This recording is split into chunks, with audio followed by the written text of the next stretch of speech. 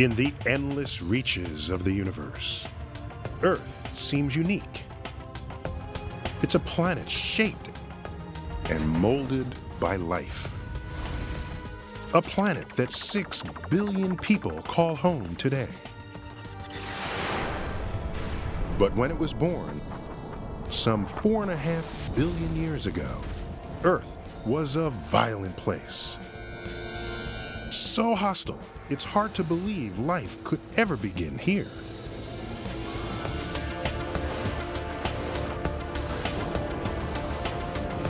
Covered in lava and smothered in noxious gases, Earth was a planet under siege.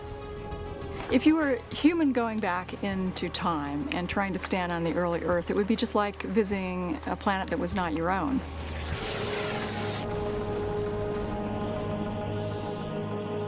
This was a hazardous world, no doubt about that. If you were located in the wrong place at the wrong moment, you were simply vaporized. It was a planet plagued by catastrophe. If you condense all of Earth's history to just 24 hours, then only minutes after it formed, the entire globe melted and reformed.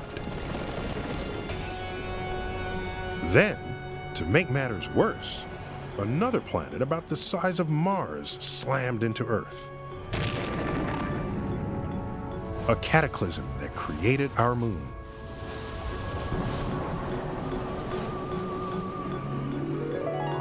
But soon after these disastrous beginnings, the most radical transformation of all time hit the planet. The origin of life. So how did life begin? Well, over the years, people have come up with some pretty creative answers to this question. One of my favorites comes from a 17th century scientist who wrote down a recipe for creating life from scratch. Let's see. It says here, take a dirty garment, place it in a vessel. Next, add wheat. Then, according to the recipe, after fermenting for 21 days, mice will appear, fully formed.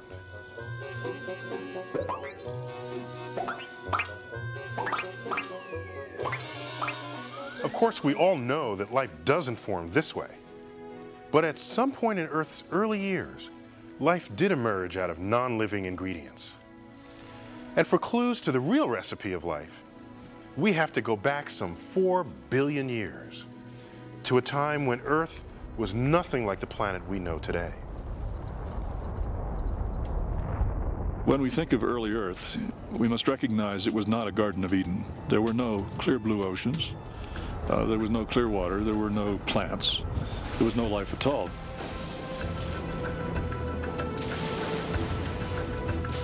The young sun was weaker than it is today. And its light barely penetrated the atmosphere of carbon dioxide, spiked with the pungent fumes of hydrogen sulfide. Since the atmosphere was thicker and dominated by CO2, the Earth had a reddish tinge to it. It didn't have the familiar blue sky. The oceans would have had an olive green color rather than our familiar blue color. For about the first 600 million years, comets and asteroids pounded our planet.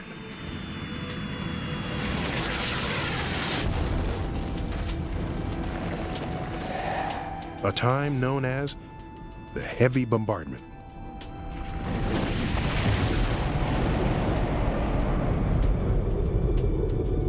These interplanetary missiles measured up to 300 miles across. Their impacts vaporized Earth's oceans and melted its crust. With its extreme temperatures and toxic rain, seemingly nothing could survive here. But we now think that in this hellish environment, life first took hold.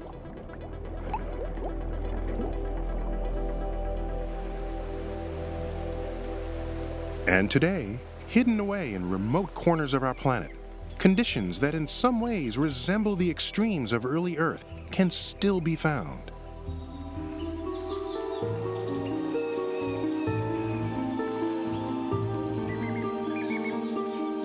Penny Boston and Diana Northup are microbiologists on an expedition to investigate how life can survive in those harsh surroundings. Buried in the depths of this tropical rainforest is a cave called Cueva de Villaluz.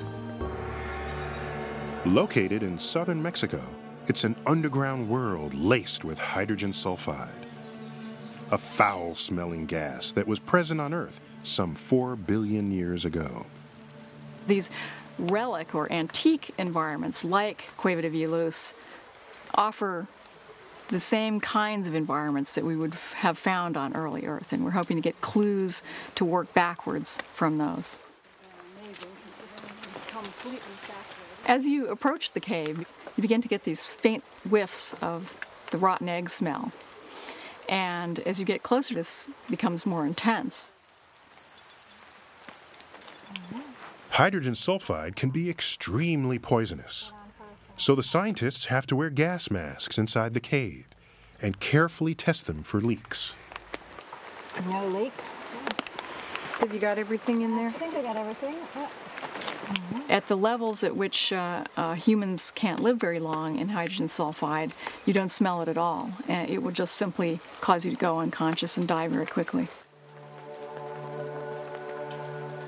But can any other forms of life survive in the deep recesses of the cave, so toxic to humans?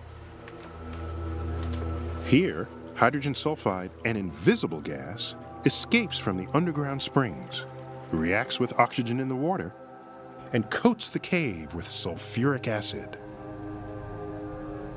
The longer it sits there on the walls, the more acid it becomes, and so eventually by the time the drop is falling on you, it's a very, very acid environment. The slime layer feels pretty thick today.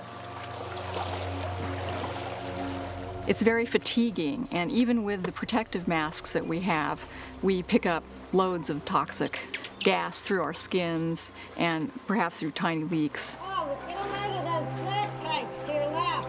Oh, yeah. Amazingly, despite the extreme conditions, it appears that life is thriving inside the cave.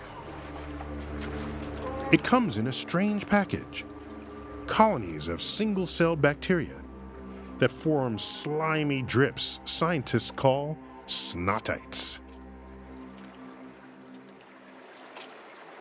The snotites are drippy, gooey, mucousy formations that look like stalactites, and that's why they were called snotites, but because they resemble strings of snot.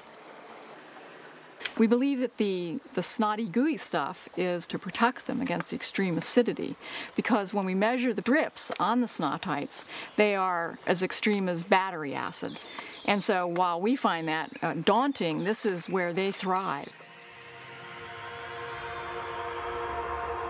Bacteria are among the most primitive and most common organisms on Earth. Like all forms of life, they grow, adapt to their environment, and reproduce. Inside each single-celled bacterium is a molecule of DNA, the code of life, which allows them to multiply. There are millions of bacteria in each snotite. And down in the underground streams, Penny Boston has found different kinds of bacteria in slimy clumps she calls phlegm balls. In fact, the cave is home to a huge number of bacterial colonies. And astonishingly, instead of being poisoned by the hydrogen sulfide, these bacteria depend on it for their survival. They take the hydrogen sulfide and they get chemical energy out of it. It doesn't poison them. It's home sweet home for them. And this is a pretty new finding for these organisms. Conditions on early Earth may have been far worse, But these bacteria suggest that primitive life could have thrived in extremely hostile environments. But where did the very first life come from?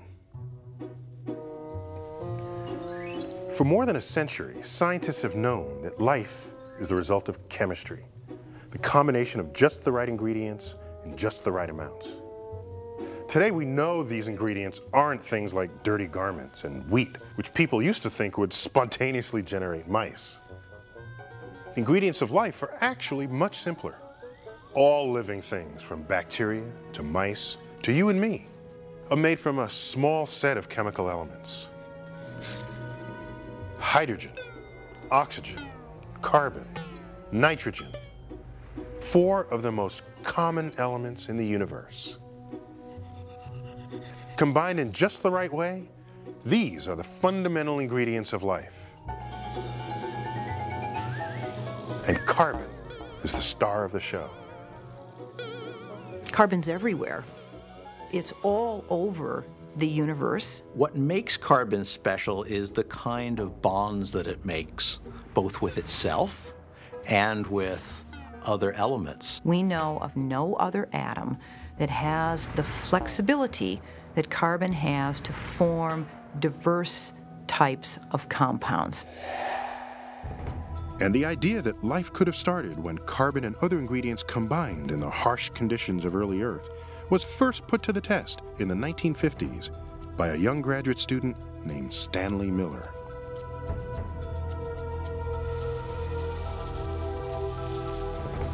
To simulate the newborn Earth in the lab, Miller assembled a contraption made out of flasks and tubes.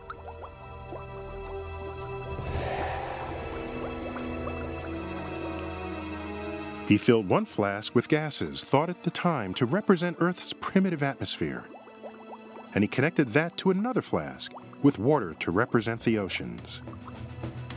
And then he did a brilliant thing. He simply put an electric charge through that to essentially simulate lightning going through an early atmosphere. And after sitting around for a couple of days, all of a sudden there was all this brown goo all over the reaction vessel. And when he analyzed what was in the vessel, now he actually had amino acids. Amino acids are compounds that form when molecules of carbon and other elements link together. They are the essential building blocks of proteins and cells, vital ingredients of all living things.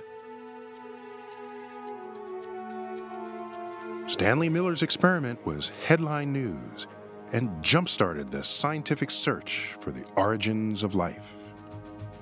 Life is really chemistry. There's no question about that. In fact, it's a chemistry that when you get the recipe right, it goes, and it goes fairly quickly. That recipe is hotly debated today. And most scientists think the environmental conditions on early Earth were very different from the ones Miller simulated in his lab. And another debate rages about when this recipe first got cooked up. On our 24-hour clock, the barrage of asteroids and comets lasted from about midnight until almost 3:30 in the morning. The assault then weakened, but continued for more than 100 million years. It's hard to believe that life could have gained a foothold during this unstable period. But new discoveries reveal that life may have existed as early as 4 in the morning, or about 3.8 billion years ago.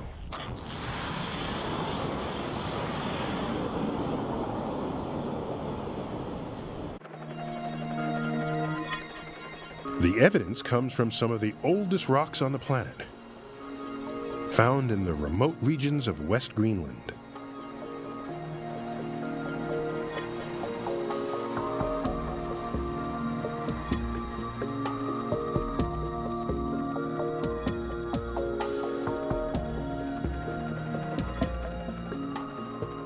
The geology of Greenland is unique. It contains a record of some of the earliest geological processes that we know of on the Earth. The rocks themselves are thought to be between 3.7 and 3.9 billion years in age. These rocks are so old that any fossils they once contained have been destroyed. So, to find out if life existed when they formed, Moises had to look for evidence that is far more elusive. There may have at one time been small fossils, microfossils, but under the conditions of heat and pressure that these rocks experienced, such fossils would have been disaggregated and destroyed. So what we have left behind then are chemical fingerprints of ancient bacteria or microbes. To search for those fingerprints, Moises first extracts a sample from the ancient Greenland rocks. Then, he will analyze its chemical composition, looking for carbon, a signature of life. But carbon comes in several different forms. And Moises wants to know if the carbon in this sample is the kind left behind by living creatures. If so, he believes that life may have existed when these rocks formed over 3.8 billion years ago. A controversial claim. It was a surprise for us to find evidence of ancient life in these rocks. We didn't know if it would be there. You know, just because the stage is set doesn't mean that the actors are present. But these samples here represent the first evidence we have, direct evidence of a biosphere on our planet. If it emerged so early, life was lucky to miss the greatest cataclysm of all time. An impact like no other in our planet's history.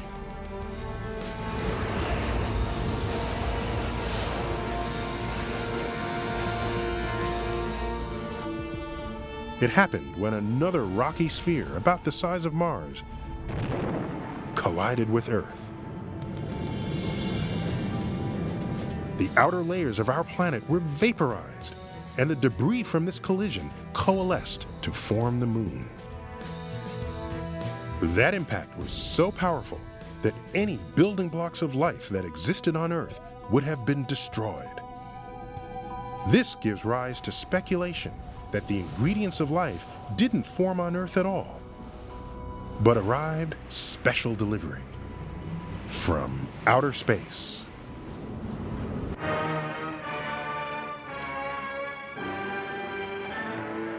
From its size and its appearance, this thing came from outer space. I even have reason to believe that there's some form of life in it. Hollywood has always been taken with the idea that life came from outer space. But it's not as far-fetched as it might sound. Gee whiz. Space is not very far away. Space is only about 20 kilometers that way. Now that's very close, and space is vast. And a scientist named Don Brownlee designed an experiment to find out if space might actually harbor the building blocks of life. There are 40,000 tons of bits of comets and asteroids that impact the Earth every year. This is mostly in the form of particles that are less than a millimeter in size. We breathe them, they're in the food that we eat, but they're very difficult to find. You can only find them in very special places. To see if this shower of space dust contains the ingredients for life, Brownlee needed to obtain samples uncontaminated by Earth's atmosphere. So, to get just a few micrograms of dust, he commissioned a former spy plane to fly close to the edge of Earth's atmosphere.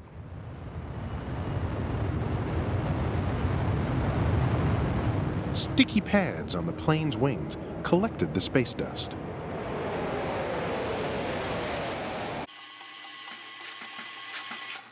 Then, Brownlee's colleagues sliced the dust particles into slivers less than 1/10 the thickness of a human hair.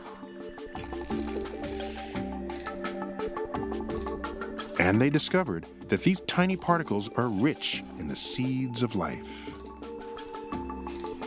When you look at them in an electron microscope, you see this wonderful array of minerals and carbon and organic materials that are 4.55 billion years old, and we believe are the building blocks of life. And this extraterrestrial dust isn't the only possible source of life's ingredients. In a region of space called the asteroid belt are huge amounts of debris left over from the formation of the solar system. And sometimes, chunks of debris containing metal and rock fall to Earth, bearing surprising gifts. One such meteorite landed in the town of Murchison, Australia in 1969. It's a gold mine, this little chunk of meteorite which fell on Australia last year. For the past 6 months, they've been taking it apart and have discovered it contains amino acids, the building blocks of life. It was the first time that complex organic compounds had ever been found in material from space. And if meteorites like it were common, perhaps they had delivered vast quantities of the original constituents of life to early Earth. Enough organics are present here that we think that meteorites like this provide to the early Earth its entire budget of organics. So all the organics in your body, all the carbon in your body, and in your lunch you had today, arrived on the Earth in meteorites like this. If they come in the atmosphere in large enough objects, they're like little capsules coming in the atmosphere. They break apart on the Earth's surface and deposit their cargo of organics.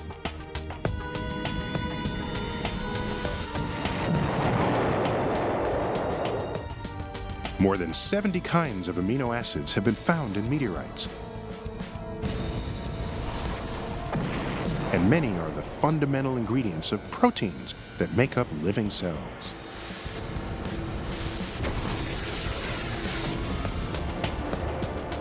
During the heavy bombardment, millions of meteorites may have seeded the Earth with the stuff of life. And there might have been an even more efficient delivery system. Comets are like giant dirty snowballs made of ice and rock. Some comets that hit the early Earth were the size of mountains, and a large portion of their mass could have contained organic compounds.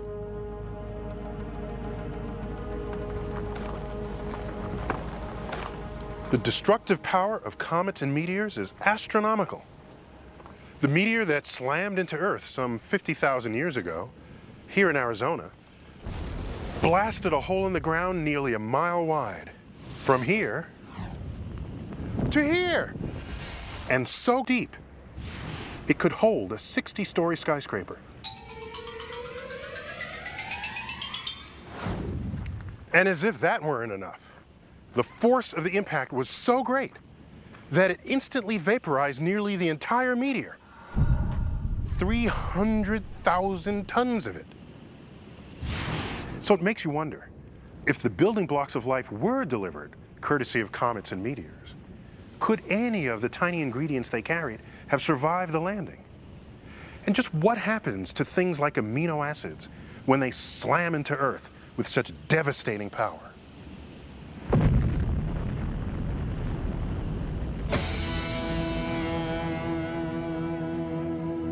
To answer those questions, one scientist came up with an ingenious experiment.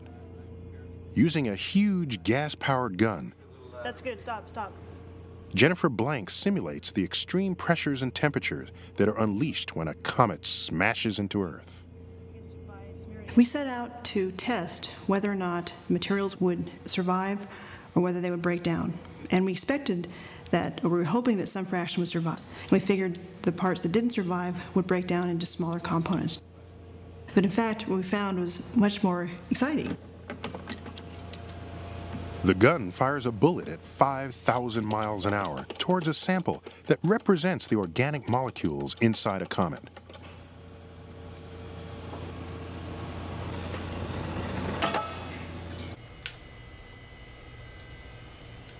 The sample consists of a solution of 5 different amino acids, 2 of them present in every living cell.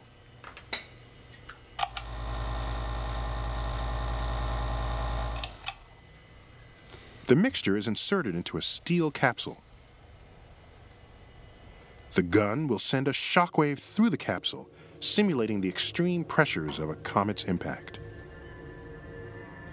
I think it's very hard to just imagine what kinds of pressures were generating these experiments. If you think about going to the bottom of the ocean, the pressures you'll have there are only 100 times atmosphere. So these are hundreds of thousands of times atmospheric pressures. Will Jennifer Blank's experiments show that the building blocks of life can survive a crash landing on Earth? Clear the room.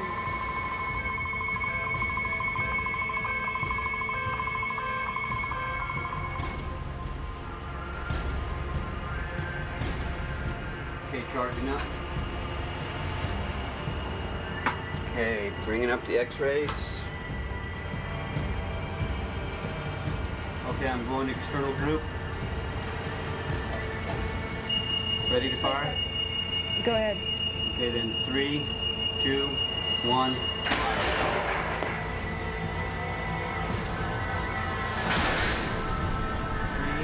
3, 2, 1, fire.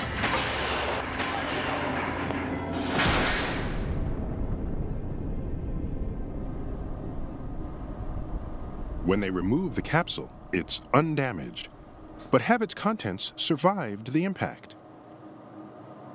The once clear solution of amino acids has turned a tarry brown color. And the analysis revealed that not only had the material withstood the colossal pressure of the impact, but it had transformed into a new compound. Amino acids, combinations of carbon and other basic elements, had fused together to form more complex molecules called peptides.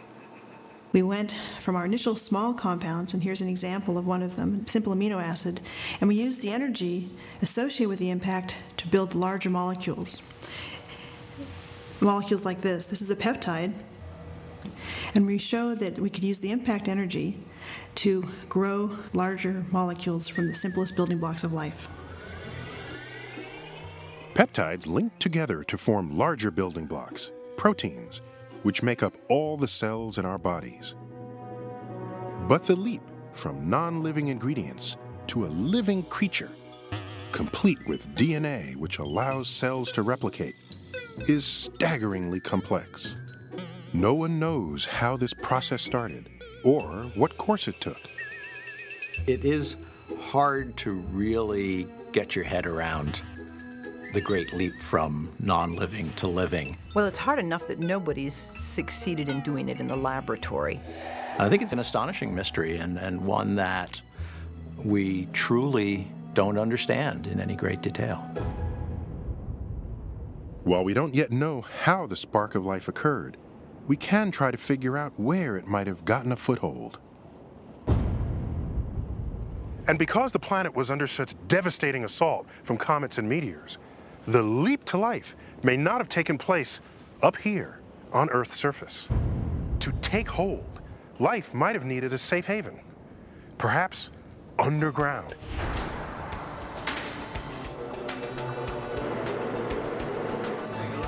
A team of scientists descends into one of the deepest mines on Earth to investigate whether microbial life can survive far below the Earth's surface. And the mining environment gives us this fantastic window into the deep subsurface. It's a unique scenario because there is nowhere else on planet Earth that allows you to have access to that sort of sample location at 3.5 kilometers deep.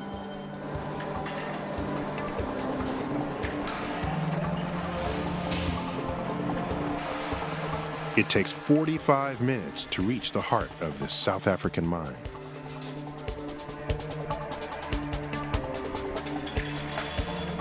Conditions here are extremely uncomfortable. For humans, that is. The temperature of the rock is 120 degrees Fahrenheit, and the air pressure is twice that at Earth's surface. Life down here survives entirely without sunlight. If they exist, microbes need to find a way to live in pitch darkness, drawing chemical energy from water and minerals trapped in the surrounding rocks.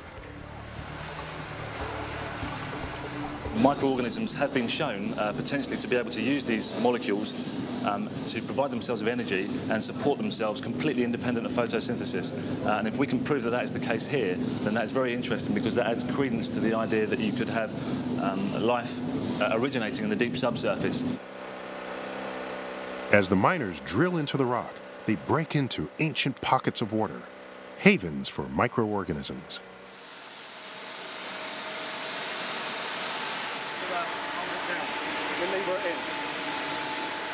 We're not sure how organisms can live in such extreme environments. The major thing is there's such low nutrient availability. There's nothing really for these guys to continually use and process to survive, and yet somehow they do.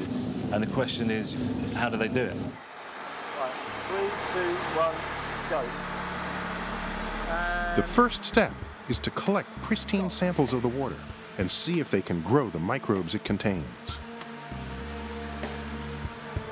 I get a very big sense of achievement if I can actually take something that's been isolated for 200 million years, put it in the laboratory and actually find out what it is this organism needs to survive. In a makeshift lab near the mine, the team attempts to recreate the environment deep inside the rock. And they have found that these microbes are dining on a variety of strange gases. It turns out that in the deep subsurface there's an abundance of methane gas and ethane and propane. Now for you and I that's not a very exciting diet, but what we think is that these organisms may be taking that kind of gas and actually using that as a food to survive. On such an exotic diet, the bacteria draw just enough energy to divide and reproduce only once every 1,000 years, suggesting a way that life could have survived deep beneath the surface of the early Earth.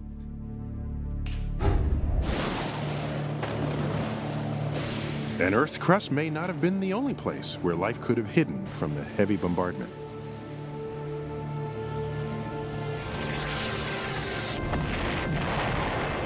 Another safe haven may have been the ocean.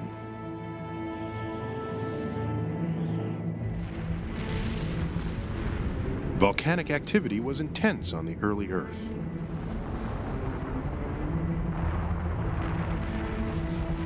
Chemicals from deep inside the planet spewed into the primitive seas.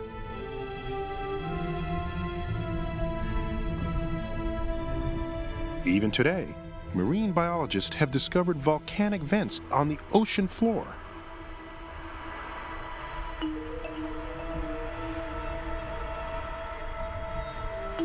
Despite scalding temperatures, acid eruptions, and total lack of sunlight,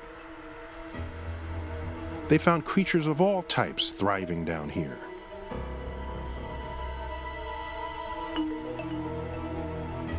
And at the bottom of the food chain are microbes that live on the noxious hydrogen sulfide gas erupting from the vents. On early Earth, primitive life may have survived in similar environments. If all of the bombardment was occurring near the surface, survivors would be existing in just these kinds of hydrothermal vent communities, where there's abundant water and nutrients and heat and food in the form of chemical energy. It has been found that organisms collected there nowadays are genetically kin to some of the earliest organisms that we think existed on the Earth. By about 3.5 billion years ago, or 5 o'clock in the morning on our 24-hour clock, the bombardment of asteroids and comets had ceased. With far fewer violent impacts on Earth, microbial life could now survive outside its protective hiding places. After it reaches Earth's surface, life would take advantage of another source of energy, the sun. Up here, microbes evolved a green pigment known as chlorophyll. This allowed them to trap sunlight and use it to drive a chemical reaction that converts carbon dioxide and water into food. Called photosynthesis, it was a clever invention that enabled some bacteria to grow and reproduce almost without limit. Once it started, photosynthesis was a runaway success. And today, it's how all green plants make their living. As Earth cooled, this new generation of cells spread across the oceans. Immense colonies of green slime would take over the world, kicking off the greatest transformation in our planet's history. Photosynthesis is the great liberator of biology. With photosynthesis, the energy is coming from the sun, and life could spread literally over the entire planetary surface. And this remote corner of Western Australia holds clues to how that happened. These domed structures, called stromatolites, are built up layer by layer over thousands of years by tiny microbes. These microbes may be similar to life forms that dominated our planet billions of years earlier.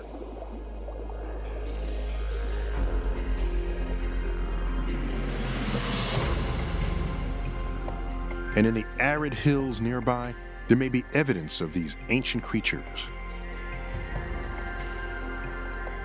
These rocks have remained unchanged for 3.5 billion years. Here, it's possible to walk on the surface of early Earth.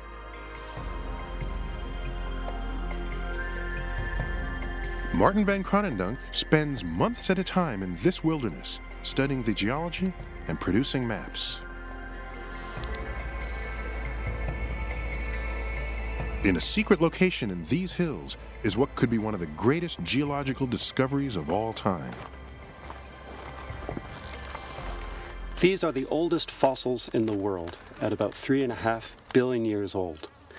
And they're composed of stromatolites. And at this outcrop we can see two different types of structures that these creatures formed. First are these black mats that have wrinkly textures all through it. And the second are these larger domes that form these broad structures. The most likely way these things formed is by the growth of microbes. Like modern stromatolites, these ancient structures could also have been built by colonies of bacteria. And not far away are fossilized ripple marks, which suggest they might have grown in shallow water. And here you can see we've got a smaller structure that we call the Mickey Mouse ears, which is this beautiful doubly branching structure. And there's nothing else that we can think of which would make that except something that was growing on the bottom of the ocean. So perhaps the ancient stromatolites were formed by microbes like the ones that build these structures today.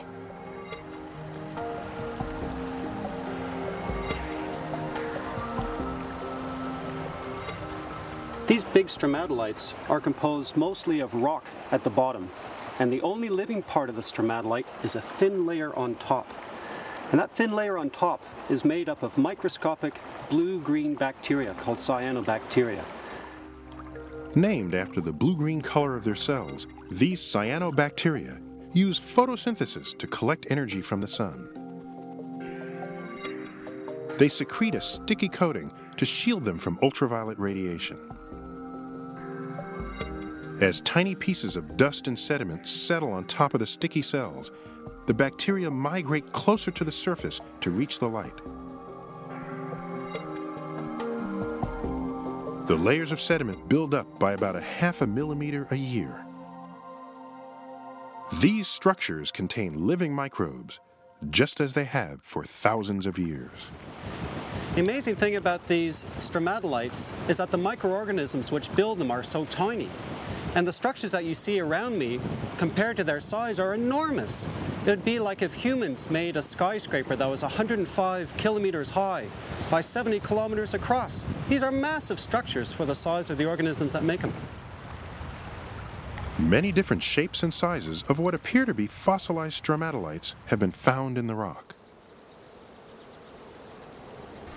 It seems likely that these structures were formed by some type of microbe living on the early Earth. Perhaps even by the ancestors of today's cyanobacteria. We're looking at sort of a cross-section through the top of these cones and the layers that were laid down year after year. And the fact that they're all different sizes on this one surface shows that there was a colony of microorganisms growing on this one bedding plane. And that's really fascinating because it means that life evolved on this planet very early and very fast. And it's the cyanobacteria that would bring about the most astounding change in Earth's history. A change that could have started as early as 3.5 billion years ago. Over time, stromatolites would spread out across the planet. As a byproduct of photosynthesis, the ancient bacteria produced a waste gas, oxygen. The oxygen was absorbed into the oceans at first. There it combined with iron erupting from undersea volcanoes to form iron oxide particles that fell to the ocean floor. Over the next several 100 million years, the planet literally rusted. There may have been other forces at work, but eventually, all the iron was turned into oxide, building up layer after layer, one of the most valuable mineral deposits on Earth, iron ore. Located in Western Australia, this is one of the world's largest iron mines. The iron here was originally deposited on the floor of a primordial ocean. Control blast 2, we're at the firing position, stop is connected.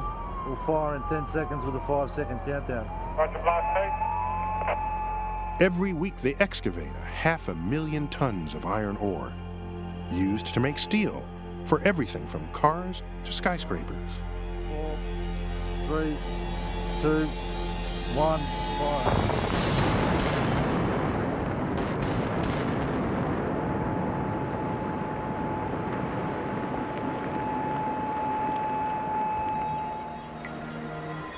In a more pristine state, thousands of ancient layers of iron ore are preserved in the Karajini Gorge, just 30 miles from the mine. The layers exist because different amounts of iron oxide were deposited at different times of the year. Cyanobacteria produced oxygen in varying amounts as water temperature changed with the seasons. All over the world, vast amounts of iron ore were laid down in similar ways.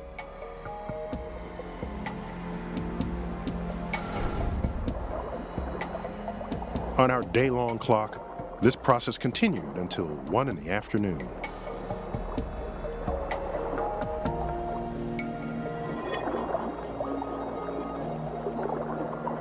Eventually, oxygen produced by cyanobacteria began to build up in the atmosphere.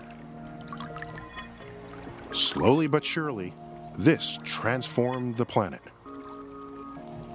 Over the next 8 hours or so, tiny microbes raised the level of oxygen from less than 1% to today's 21%. The time was about 9 p.m.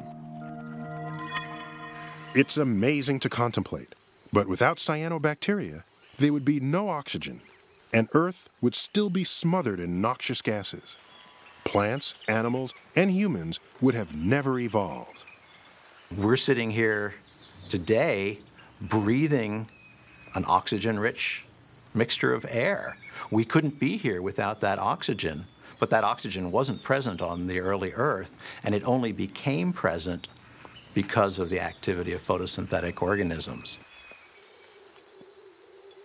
Life has made this environment what we know. It's allowed us to live on the surface. It allows us to breathe. It allows large organisms like we are to function at very high rates of activity. The oxygen also helped protect life from the sun's lethal ultraviolet radiation by creating a layer of ozone in the upper atmosphere. One of the fascinating properties of that is that it actually screens out, just sort of like a sunscreen does on your skin, screens out this harmful radiation. With the protection of the ozone layer, life was able to diversify into more complex organisms. It took only the last 3 hours of the day for all other life forms on our planet to evolve. The first multicellular life emerged at 6 minutes past 9 in the evening. Then came fish and insects and reptiles. By about 10 minutes to 11 in the evening, dinosaurs roamed the earth. The first primates appeared at 20 to midnight. And with less than 30 seconds to go, the first humans made their appearance. It's only been the last 10% of the Earth's history where there was life on the surface of the Earth that you would see with your naked eye. So for most of Earth's history, life has basically been invisible on the Earth. Over 1 billion or 2 billion years, the amount of oxygen that these little creatures produced was enough to actually change the entire atmosphere of the planet.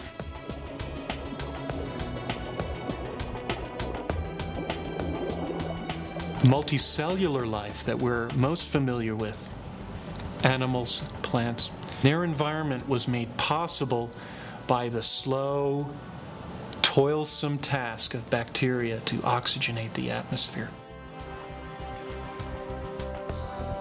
Microbes ruled the Earth for more than 3 billion years, 2/3 of its history. These tiny organisms had transformed an entire planet. Without them, complex life, humans included, would have never evolved.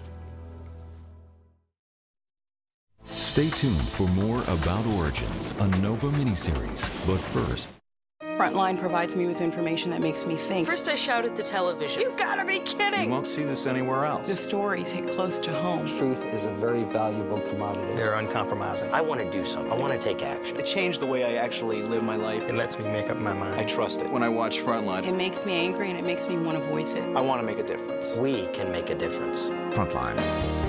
These guys are my heroes.